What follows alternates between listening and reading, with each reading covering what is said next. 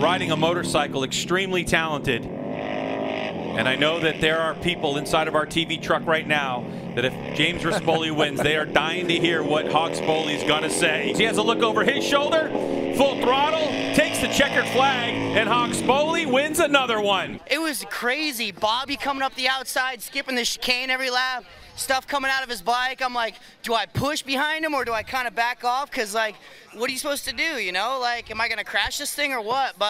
And then I'm just waiting. I'm like, where's Hayden? Where's Kyle? And then I check back, look at the tower in the middle of the race toward 2 laps to go, and I saw number 10. I was like, man, Travis having a little good one. And then I look out of the last corner, and boom, no one's there. I'm like, holy crap, I'm just getting the slowest race I've ever won, but we'll take it, and holy crap, man, I'm stoked. Woo! James Rispoli, today's race winner, just being congratulated here by Hayden Gillum.